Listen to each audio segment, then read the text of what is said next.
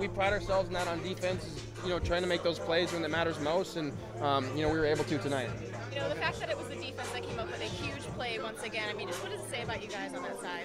Just a tough, resilient defense. We bend, but we don't break. That's kind of our mentality, and guys play with a very high effort. I mean, if Jesse doesn't make that play before I make the goal line stop, they score, and then that's not even in the book. So that's just what we pride ourselves on. Logan, what is going through your mind as Tyler is trying to go up and over there, and when you got a hold of the ball and saw the ball shake loose, what? I mean, I knew based on how far he was away from the goal line that if it was a sneak formation, that if he was there was a lot of space that he had to reach to get it across the goal line, and so it was going to be time for me to punch the ball out, and I was just able to do that. I was ready for it. Sorry about that. Have you ever seen a goal line play end up that way, 98 yards the other way? Not that I can recall off the top of my head. What's going through your mind when Hubbard's running downfield? I mean, I was just ecstatic for him. I was just hoping he would score.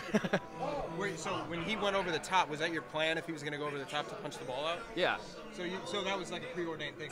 Yeah, once I saw it was a sneak formation, I was ready to just try to get the ball out. Because normally when they're on the inch-yard line, there's not as much time or space to be able to punch the ball out, but they were on the 1 yard line or more. So there was a little more space to do that. So I got it out before he crossed the plane.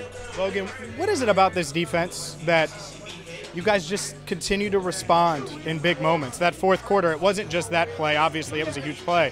But you got stop after stop. You're forcing punts, and then obviously that final drive as well. It's just a tough, resilient defense. We bend, but we don't break, and we got guys that play with a very high effort. If we make mistakes, it's on to the next one, learn from it, move on, and that's what you got to have in this league, because if you let one mistake beat you twice, and then it'll beat you 3 times, 4 times, and start stacking up, and you can't have that. And we just got such a good group of guys. It's such a joy to play around, be on this team. The brotherhood that we have in the locker room, not just on defense, but the whole team in general. The chemistry is unbelievable, and that's why we're able to play at such a high level. There was a little bit of hesitation. Some people thought Huntley got in. Did you think he got in? Was there any doubt in your mind? So you knew you had him immediately? Yep.